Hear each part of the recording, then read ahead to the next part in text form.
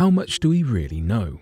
When it comes to our history, our planet, and our very own existence, it turns out we know very little. And though that prospect might be on the daunting side, it is incredibly inspiring for researchers who are ready to find the answers to our biggest questions. So today, here at Unexplained Mysteries, we will be looking at 3 incredible discoveries.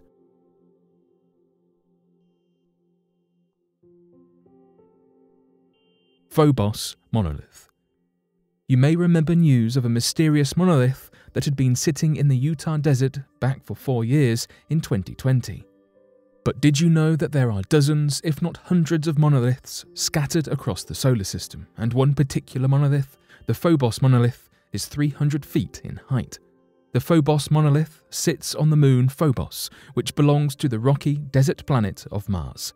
But Phobos is not alone, as Mars also has a monolith to its name, appropriately titled the Mars Monolith. The Mars Monolith is a rectangular object that was identified on Mars's surface.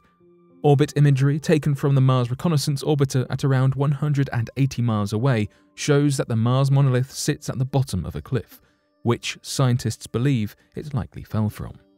While Mars might have its own monolith, the monolith that belongs to the moon Phobos is significant due to its sheer size. According to scientists, the Phobos monolith is much larger than the monolith in Utah that sent the media in a spin. In fact, data suggests that the Phobos monolith is 279 feet in width and 300 feet in height. The Phobos monolith mystery is amplified by the fact that Phobos is completely barren. Whilst Mars has an atmosphere and a weather system, Phobos sits silently in space, with its solitary monolith pointing up towards the heavens. What's more is that Phobos is tiny compared to the grand scale of the universe, making the sight of something so massive atop of a small celestial body even more creepy. The effects of erosion are common for strange discoveries on other planets. Mars itself has been the subject of many strange discoveries, such as the Mars Face, the Mars Pyramid, and even the levitating spoon. These rock formations are usually a result of our perspective from Earth, as well as millions of years of rock degradation. While interesting to many, Phobos has yet to receive any significant research or space exploration. Optech and the Mars Institute have proposed that the site of the monolith be investigated. This mission is referred to as PRIME, fully known as Phobos Reconnaissance and International Mars Exploration. The proposed mission would see a lander touch down on the surface of the lonely moon to take samples of the moon's geology. Currently, the PRIME mission is not set to go ahead, and talks of funding are next to non-existent. However, famed second man on the moon Buzz Aldrin has previously supported the idea of a mission to Phobos, so there might be a chance in the future. In fact, when Aldrin discussed the idea of sending a mission to Phobos, he said, "When people find out about that, they are going to say, 'Who put that there? Who put that there?'" Something strange happened in the woods of Washington. In 2018, there was a mysterious and unexplained occurrence in the woods of Olympic National Park in Washington state. Both scientists and park officials have been left mystified by this event, leaving us without answers to this day. In the early hours of January 27, 2018, an unexplained force knocked down over 100 trees along the north shore of Lake Quinault. Initially, the presumed reasoning was high winds or a meteorological phenomenon of some kind. After in-depth research into the weather and forecast data, there was nothing of the sort found. The fallen trees were all facing south, and the weather forecasts showed only a light breeze coming from the east that night, making wind an impossible cause. The incident was first reported by the chief scientist of Olympic National Park, Bill Backus. Backus reached out to meteorologist and weather expert Cliff Mass for his expert opinion on this strange occurrence. Backus described the scene as massive old trees broken off at the base and displayed in a semicircle formation.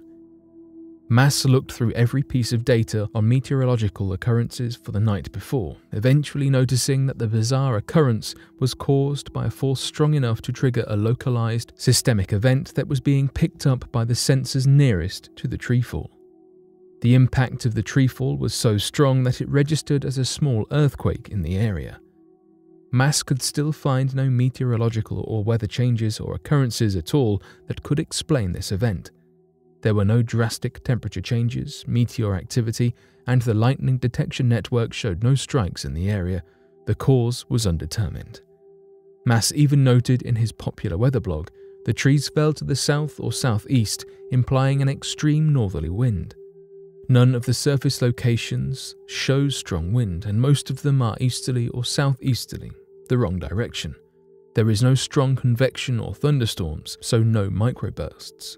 Frustrating, perhaps the Sasquatch or alien visitation explanations should be taken seriously.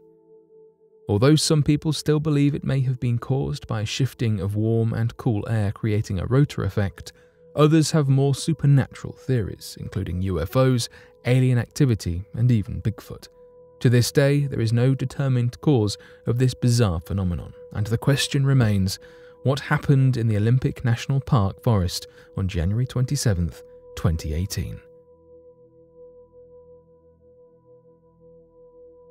Huge Polonia hole appears in Antarctica sea ice.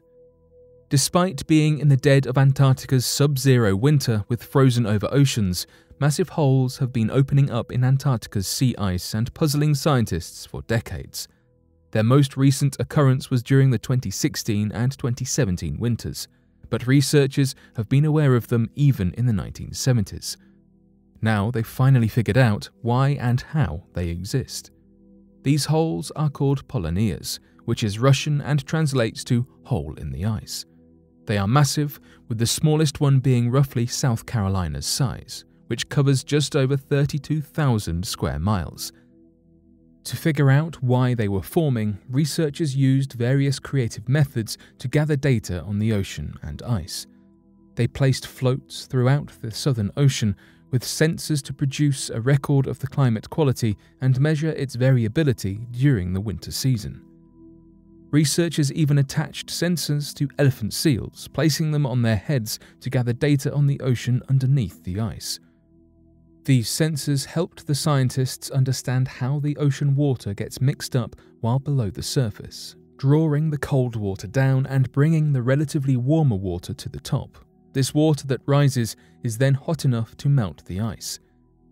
For these giant voids to open up in the ice, many environmental components need to come together at the right time. Surprisingly, the formation of Polonias is not a gradual process. It appears without notice. Suddenly, the ice gives way and a giant hole appears in the middle of the floating ice, despite it being some meters thick. Scientists have also considered the impact that moored rise has on the formation of Polonias. This massive mountain lies under the water near the holes and is large enough to intensify the water's movement, sending warm water to the surface.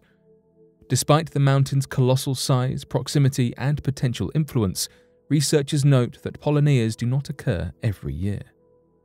They finally figured out that violent storms play a critical role in the formation of Polonias. The Southern Ocean is a dangerous area during the winter, as storms occur nearly every day and with hurricane-force gales. The strong winds attack the ice, blowing through its cracks and constantly rocking it. It agitates the water under the ice, forcing the cold water layer down and pushing the warm and saltier water up. The winds increase the water's movement, causing the ice to melt. Some winters have had the storms and wind occurring closer to the continent than others, pummeling the ice and water so much that Polonias end up forming. Scientists reveal that the amount of heat coming from the rising water is substantial and damaging. When Polonias occur, they release massive amounts of hot air into the atmosphere, which then affects weather patterns worldwide.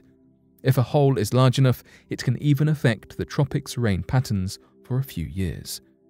As climate change worsens and the Earth's atmosphere alters, scientists expect the winter storms around Antarctica to grow even stronger. The strengthening of winds means more Polonias in the ice, potentially making their way towards Antarctica's ice shelves. These shelves hold the glaciers over the ocean. More holes could dramatically increase the threat on the deteriorating ice masses.